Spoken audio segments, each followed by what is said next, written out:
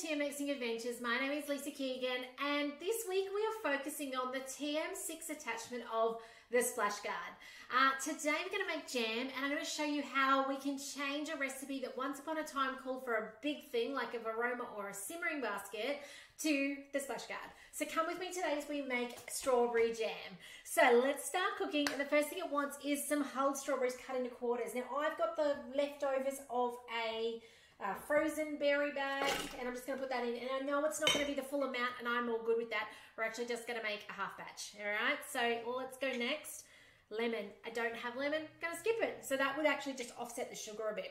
Next is some sugar. When I say the sugar, sorry, the sweetness of the strawberries. Next up is white sugar. I need to remember that I'm actually only doing a half batch. I'm using raw sugar, so I'm going to go 100 grams.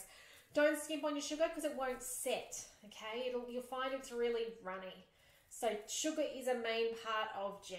Whoa, okay, a little heavy. Anyway, next up, we have an apple cut into pieces and cored, and I've just got a red apple that the kids they've been eating around it for some reason.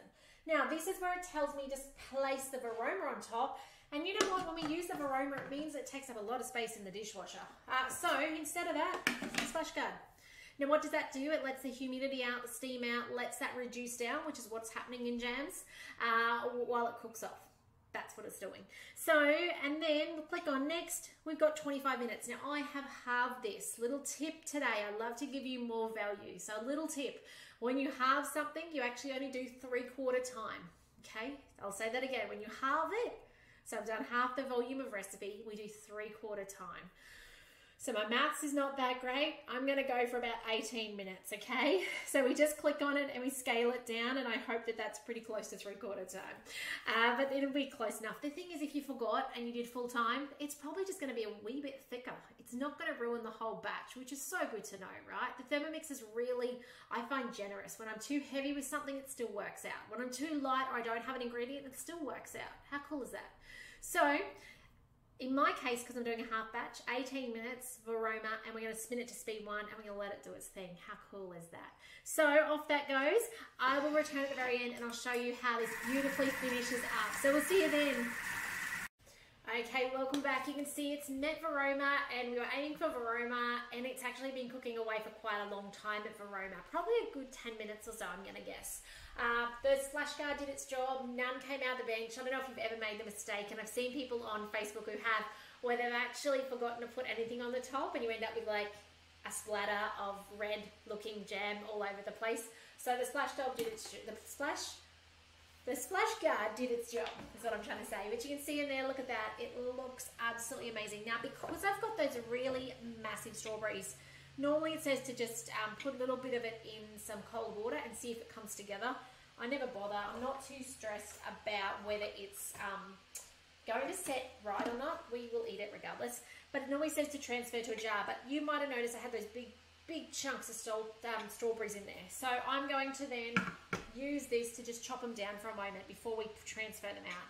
So all we do is spin it up now. Make sure your measuring cup's in place to speed 8, and I'm going to give it about 5 seconds on speed 8 to get rid of those big chunks. You can see my table jiggling.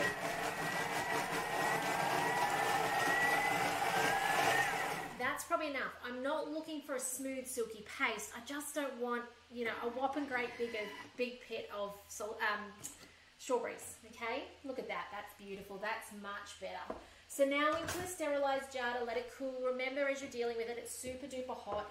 Your holding your measuring cup lid is actually perfect for funneling this into your container or your jar. Mine's about the same size, which is always a little bit of a concern. But we just grab our spatula and in it goes. And you can see there how much half of that batch will make.